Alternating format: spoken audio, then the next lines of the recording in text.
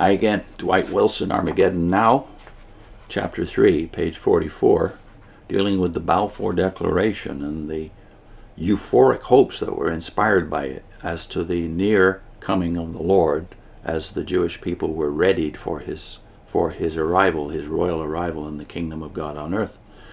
On December 9th, 1917, the Turks abandoned Jerusalem to the advancing British forces under General Edmund Allenby without attempting a defense, a fact to be colorfully elaborated by the Premillenarian authors over the years. The Evangel magazine carried an article, "What It Means, the British in Jerusalem," in which the author recounted an article from the secular press which recorded the responses of various Jewish and Protestant leaders to the question of the meaning of the imminent fall of Jerusalem for the church and for the world.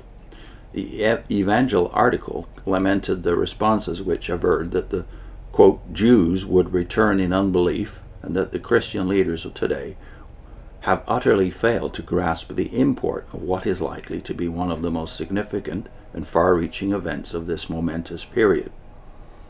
End of quote. Jesus had prophesied in Luke 21:24, Jerusalem shall be trodden down of the Gentiles until the times of the Gentiles be fulfilled. Thus, if Jerusalem fell, it meant that automatically the time of the Gentiles closes. In another article, probably written confidently before the fall, A.B. Simpson of the Christian Missionary Alliance was exultant. Direct quote from Simpson here, "How stupendous the significance of this event must be is impossible for the most intense language to exaggerate. This great event is therefore a note of time, a signal from heaven, and the marking of an epoch of history and prophecy. An age-long period of more than 25 centuries is closing, and a new age is about to begin or has already commenced. However gradual its progression may be, and however slowly its preliminary unfoldings may appear, the fact remains that we have entered a new zone, and we are already in the beginning of the end." End of quote from Simpson. In a subsequent piece, he called the city's fall the best news in 1,000 years, pointing out that the preparation for the event had begun with the advent of Zionism in 1897, exactly 1,260 prophetic years after the Turks had captured Jerusalem in 637. Such a historicist view, that is, Simpson here adhering to the year-day theory, was also represented in the Evangel in an article which stated that all schools of interpretation were in agreement that history was in the time of fulfillment of the prophetic 2,520 years, and that the last date possible was 1934. Surely, with the British flag flying today over Jerusalem, we are touching the time when Jerusalem shall be no longer trodden down, but shall be the home of the free. Again, a quote from the Evangel in that day. Another response to the fall of Jerusalem was to call conferences. Over 3,000 gathered for the meetings of the Philadelphia Prophetic Conference, May 28 to May 30, 1918. A highlight of the conference was a lecture, "The Capture of Jerusalem," by A.E. Thompson, who had been the pastor of the American church in Jerusalem at the beginning of World War I. He pointed out that this event had been expected by prophetic students for years. Quote, "Even before Great Britain took possession of Egypt, there were keen-sighted seers who foresaw the day when God would use the Anglo-Saxon peoples to restore Jerusalem." End of quote. Another conference convened in New York in Carnegie Hall after the armistice at the call of Arno C Gaebelein, editor of Our Hope magazine. The fall of Jerusalem was interpreted there also. Quote again, "To us true Christian believers it is the sign that the times of the Gentiles are rapidly nearing their close." End of quote. Still another convention, the Jewish Prophetic Conference, was held in Chicago the following year, that is 1919. 2,000 people expressed their premillenarian concern for the Jews by passing resolutions, and here from the text of the day is the resolution, or resolutions.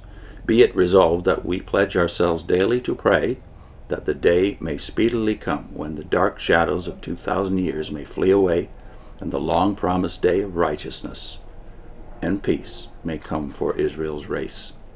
And furthermore, be it resolved that we express in every possible other way our sympathy to the Jewish people in the present crisis, doing whatsoever we can in their behalf, and that a copy of these resolutions be sent to the President of the United States. Back to Wilson.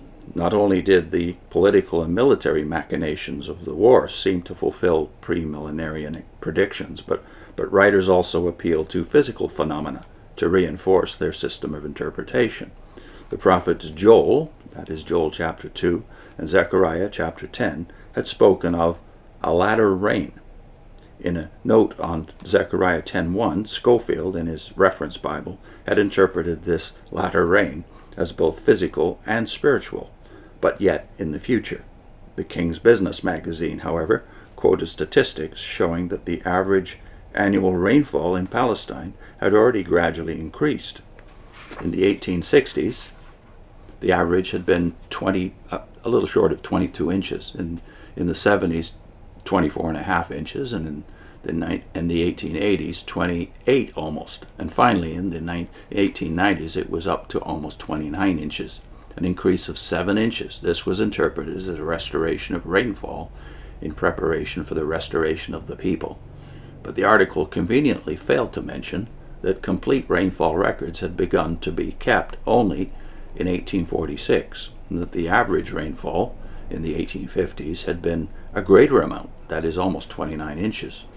According to the Evangel, now that the latter rain has returned, the country will soon blossom as the rose, in fulfillment of Isaiah 35 verse 1. Wilson goes on, one argument raised by opponents of the restoration of the Jews to Palestine was that there was not enough room for them in the land. The premillenarians countered with biblical claims of even greater territories that exceeded even the wildest Zionist dreams. In an address at the Mountain Lake Park Bible Conference in Maryland, Joseph W. Kemp spoke on the Jewish tragedy and pointed out that God had promised even more land to Abraham in Genesis 15 verse 18. Quote from that text is, "Unto thy seed have I given this land, from the river of Egypt unto the great river, the river Euphrates." The speaker confessed that this territory had never been more than partially held by Israel. Nevertheless, he asserted that the promise waits for complete fulfillment, which will assuredly take place in the near future. Wilson says, commenting on the suggestion that a new Jewish state would include Mesopotamia, our hope noted that that was exactly what God had promised to the natural descendants of Abraham.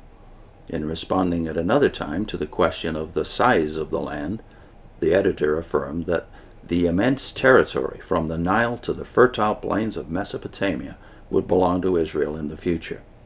He was not necessarily advocating such a move by the nations, however, for he believed that this would not transpire until the land had been given to the Jews by their returned Messiah. These discussions took no account whatsoever of the existing inhabitants of these territories. The Alliance Weekly approvingly cited an article from the Boston Evening Transcript which said that no one to any extent inhabits and cultivates this fair portion of the earth. The author explained that God had controlled history so that neither the Crusaders nor the Russians had ever been able to take the land. Everyone knows that Russia, with superstitious devotion, would have populated Palestine. So when the Jew was ready to return, it would have been occupied. That's a direct quote from the Alliance Weekly, apparently. The restoration of the Jews was now to settle everything. The writer explained all the past by saying, quote, "The Jew in Palestine have been the underlying cause of the whole Eastern question that has agitated Europe for 100 years." End of quote. He thus ignored any mundane theory, such as imperialism or Russia's need for a warm water port. I'll put in a link to Nelson Barber and Charles Taze Russell's speculations on the future based on the text of their book co-published in 1877 before the Watchtower got started. Russell apparently didn't write much of it, if any, but he seems to have sponsored it. And in that book there's a quite a bit of information about how they viewed the future prophetically, based on the same passages that we read about here, as primarily Daniel and Revelation. So Barber and Russell on Gog, Israel, Jerusalem, etc., etc. See you soon.